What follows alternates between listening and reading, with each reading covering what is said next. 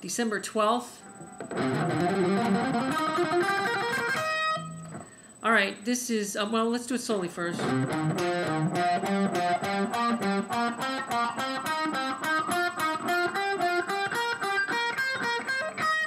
This is using the C minor pentatonic scale or the E flat major pentatonic scale, whichever way you want to look at it. But it is the pentatonic scale. And we're doing a triplet sequence, triplet meaning 3. So we're doing, and actually I have it written as a sextuplet, but it was just easier to get it all into one measure. Anyway, I could have done triplets, but I didn't.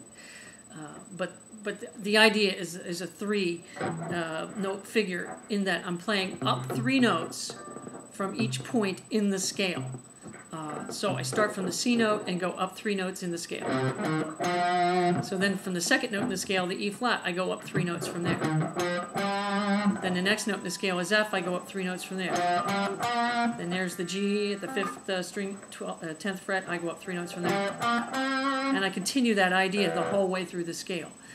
It's really good to learn a lot of sequences and use them all through your scales. You excuse me, do lots of sequences through your scales, because it just gives you a different way of looking at your scales, and it gives you instant ideas. If you're soloing and you kind of run out of ideas, just throw in a sequence. You know, they're done all the time in every genre of music for hundreds of years.